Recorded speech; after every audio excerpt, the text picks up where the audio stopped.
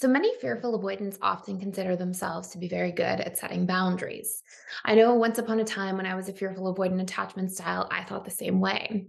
But I have to ask you a really important question. Are you really good at setting boundaries when you are angry? Or are you really good at setting boundaries in general?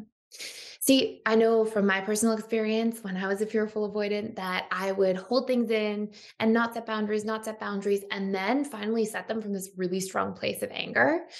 And what I realized after the fact, and part of my healing and growth journey was like, that's not being good at setting boundaries.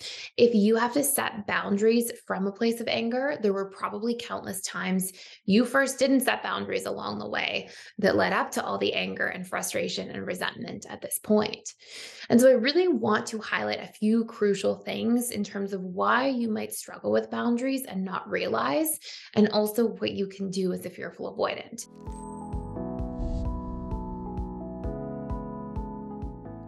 Point number one is that there is a massive difference between being healthily assertive versus setting boundaries from a place of anger and frustration. On one hand, when you set boundaries from anger, people usually don't hear you. They hear your defensiveness or your anger, and they are so busy reacting to that they don't really hear and listen to the words that you are presently saying or the boundary that you are trying to communicate. So it often falls on deaf ears. The other part is that when you look at this, so this is point number two, when you look at the point that you got to anger, there were probably so many times where you didn't say your true no's, let somebody know how you were really feeling. So you felt consistently unseen and unheard for long enough that it built up and then erupted. And so this means that you probably struggle with assertiveness as a whole. And these polarities of being people pleasing and in this fawning mode to then become really frustrated and then express anger, those polarities mean that you have to do the inner work and healing within the relationship to yourself to feel comfortable setting boundaries, comfortable speaking up in all of the little tiny events throughout the day or throughout the week that will help you feel empowered on your journey. So there are many times that maybe somebody asks you to do something that you don't want to do or share something with you and then expect something in return, and you may find yourself being more attuned to what their emotions are and what their experience is at the expense of yourself and your own feelings and your own experience. And I've had so many conversations with fearful avoidance over the years who say things to me like, oh, I didn't even know that I was upset until an hour after I'd left the situation, or I didn't know that I was angry until all of this time had passed. So if that sounds like you, it also means that you're not really in your body and connected to your own emotions and fully associated with yourself in real time, which is leading to you being more attuned to others at the expense of yourself and then not really knowing how you felt until way after the fact. So it's really important that you get clear and get in your body. The other thing is that a lot of fearful avoidants have limiting beliefs around boundaries. So they may think that, oh, if I set a boundary, I will be unsafe or I will cause a conflict or we'll have all these different issues. And the last major component that you need to know, well, actually, I'll tell you one thing quick first, which is that if you want to do a really deep dive into boundaries and recondition your relationship to boundaries, do exposure work around boundaries, get really clear about all the different boundaries that exist, whether it's time boundaries, mental boundaries, emotional boundaries, material boundaries, financial boundaries, sexual boundaries, physical boundaries. Like there are so many types of boundaries, but if you want to do a deep dive and then do reprogramming work, we have a boundaries course you can check out for free for 7 days that will give you literally everything and anything you could ever need to know about boundaries so you can become really masterful at it. And the course is only an hour and a half long. So we'll give you everything you need within that period of time to see such a profound change in regards to boundaries and even codependency. So you can use the link for free below. But the last bigger thing is that often fearful avoidants don't have boundary literacy. Like you didn't see healthy boundaries growing up. Your boundaries were infringed upon. Your parents and caregivers' boundaries were non-existent a lot of the time. There was often a lot of enmeshment in fearful avoidant households and codependent patterns and covert contracts, like I'll give to you so that you can give back to me later and you'll owe me, rather than like having healthy boundaries and just openly communicating our needs between each other.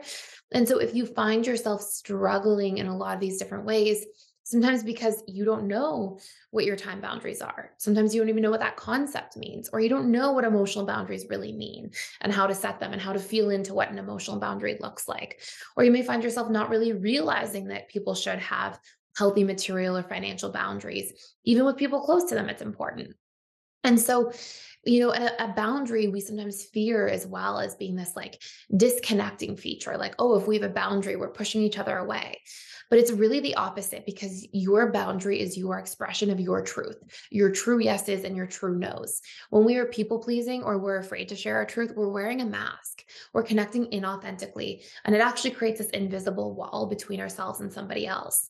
So, these are some major reasons that fearful avoidance may struggle with boundaries. And if you are struggling with this and you do see these things, please know it is not your fault. And yet it is your responsibility. You probably got these boundaries conditioned away from you, but only you can really put in that work to change that. And by changing your boundaries and having healthy boundaries, you'll get less burned out. You'll feel less resentful. You'll feel more seen and known by the people in your life that are close to you. You'll be better able to be taken into consideration. Trust will improve in relationships because you're actually sharing your truth and people are hearing you and considering you accordingly.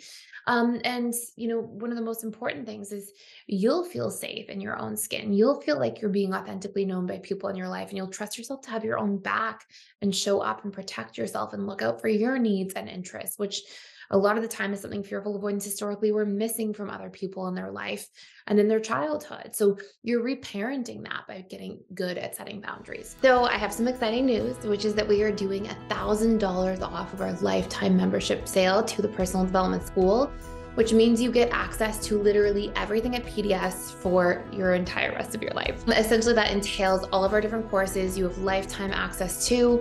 I do 4 live webinars a week, every single week. You can access them ongoing, and you get access to all of our daily community events. So I'd love to see you on the other side, and you can access it by using the link in the description box below.